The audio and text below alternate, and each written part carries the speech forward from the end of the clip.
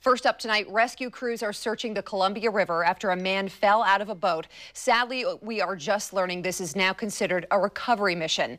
It's Kendra Kent. She joins us now live near that search area in Northeast Portland. Kendra?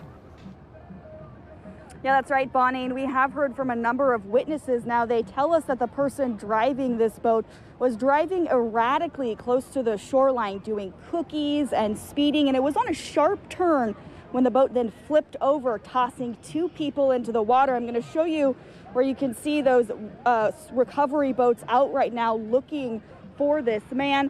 The Multnomah County Sheriff's Office says this happened just before 2 this afternoon, leading to a rescue operation that again has now turned into a body recovery mission. The Sheriff's Office says the driver of the boat was able to get out to the shore, but the passenger, a man, was believed to have drowned here in the Columbia River.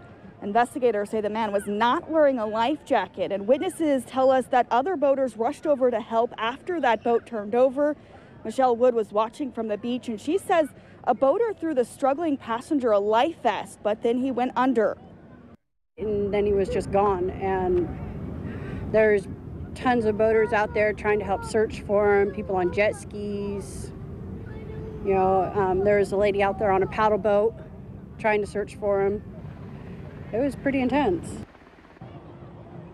And earlier today, the Coast Guard sent a helicopter to look for this man, and several search and rescue boats were dispatched.